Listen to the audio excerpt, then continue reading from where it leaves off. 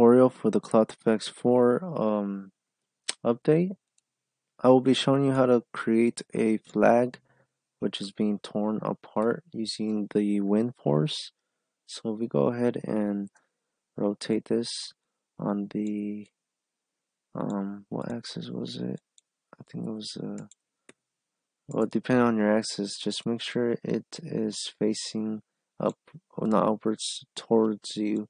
So if you go ahead and just shape it like you would a flag, and then once you have that, you have to add some density to your flag so you get a nice detailed cloth simulation.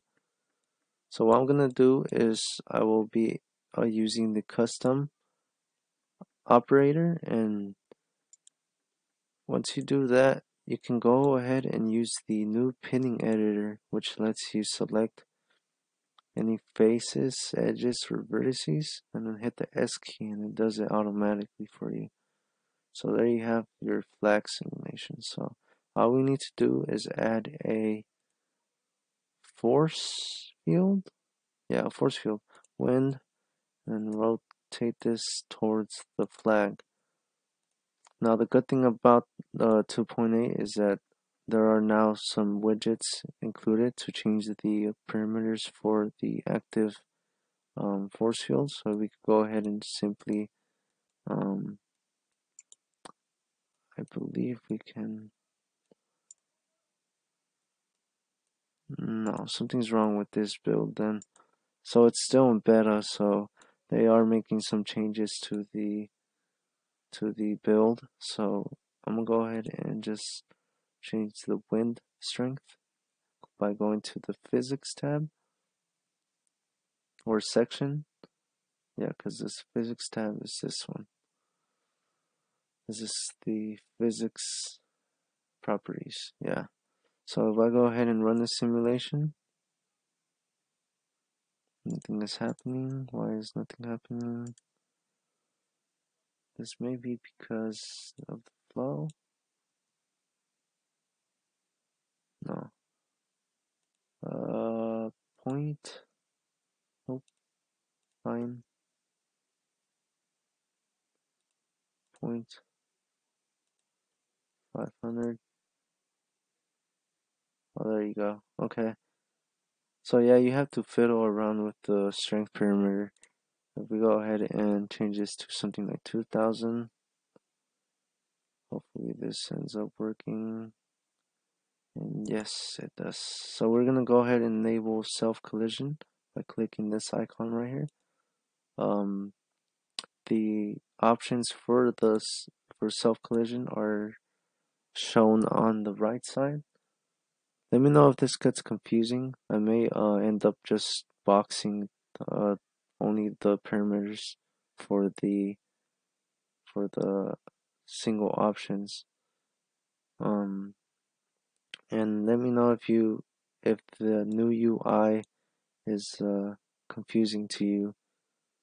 I can go ahead and make some changes depending on how many people want me to change the UI, and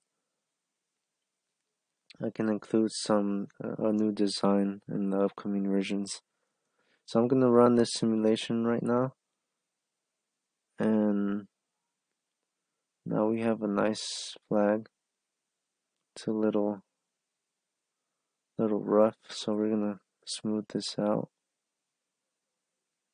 Shade smooth.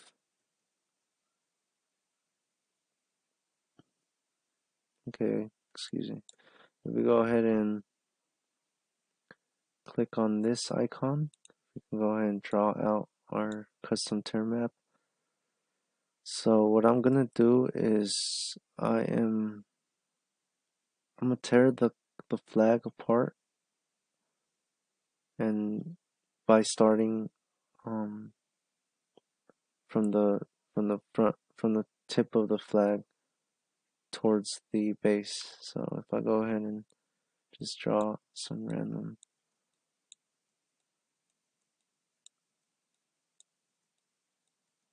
again you press space to draw a new one. And then we can go ahead and just add a bunch of small detail in between.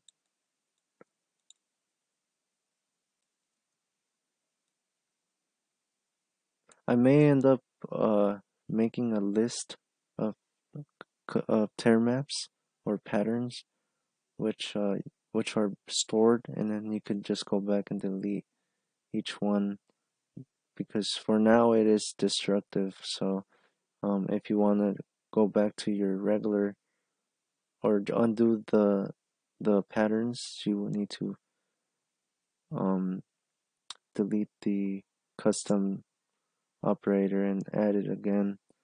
So for now it is destructive. I will be making this as non-destructive as I can in the upcoming future features. So I have this nice tearing pattern. I just gave to the draw out on the flag. Now we'll go hit the S key again to confirm it.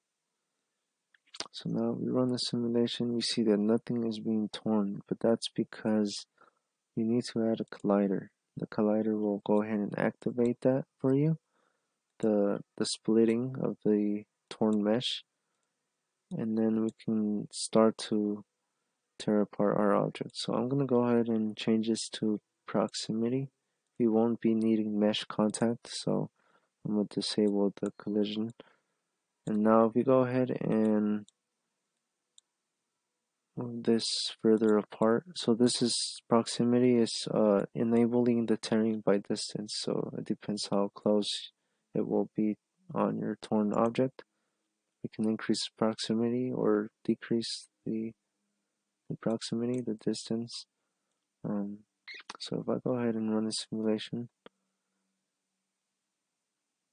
I'll go ahead and increase the strength, put it up to 5,000.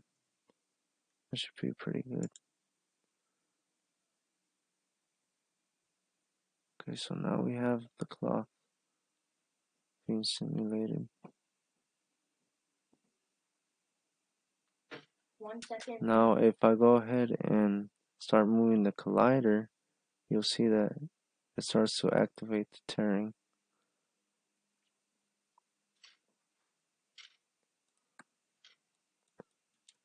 So I'm gonna do it from this side.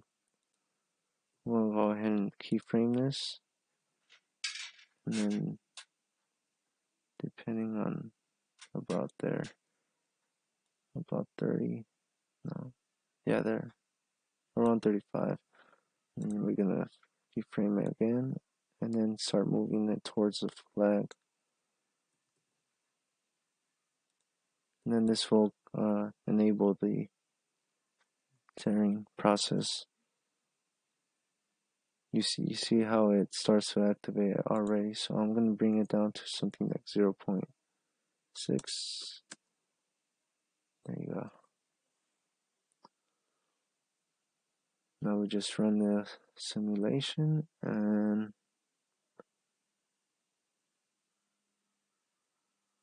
you can see the flag starts to tear apart. Oh, one thing I do want to say is this isn't a specific flag. It's just a simulation. I don't want to make you guys think I hate a certain country or something. I love all countries except the bad ones, of course.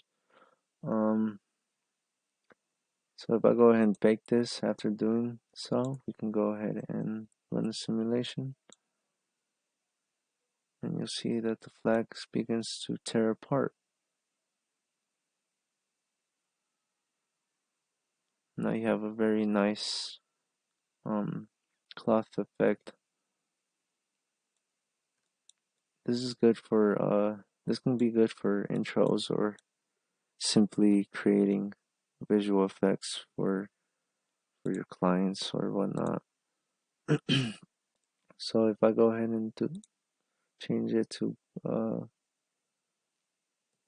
view to look dev, and then we're gonna Oh, okay, I forgot they moved everything over here. I believe it's this one. Yeah. Okay, so now we have a nice cloth simulation and a tearing effect. And this was all done under 10 minutes. So it's very convenient, it's fast, and you can get pretty nice results.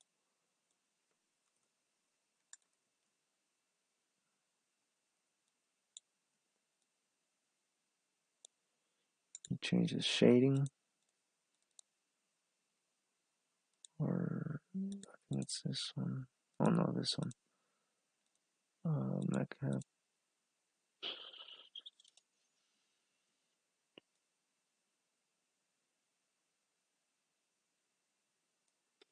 Yeah. So yeah, you could have a lot of control over your cloth tearing simulation. Um, that's it for this tutorial. I will be posting more tutorials like a flat tire effect and whatnot. I'm gonna be posting more examples, and I'll be including these in the in ClothFX 4 as a separate folder. So I'll let you guys know when I upload the example files, and that way you guys can try them out yourself. But yeah, that's it for this video. I hope you guys enjoyed it. Let me know what you think in the comments. Go ahead and give it a like, and I'll see you guys next time. Thank you.